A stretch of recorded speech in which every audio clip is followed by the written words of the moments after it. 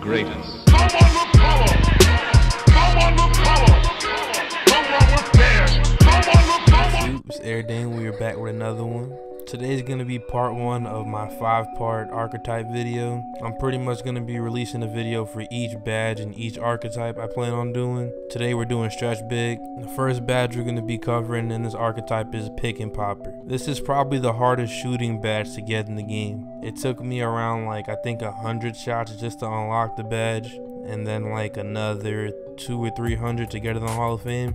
Because the badge it's self-explanatory and it's not at the same time. It's called pick and popper, so you think you just set a screen and shoot. But if you roll out too far, then it won't give you the badge. You guys see, as soon as I'm setting the screen, I'm pulling and shooting. Another thing, you also have to make the shots. If you don't make the shots, it will not count towards the badge. Yeah, make sure you get that good screen thing in the top right corner. Make sure you don't roll out when you set the screen. You should be good to go.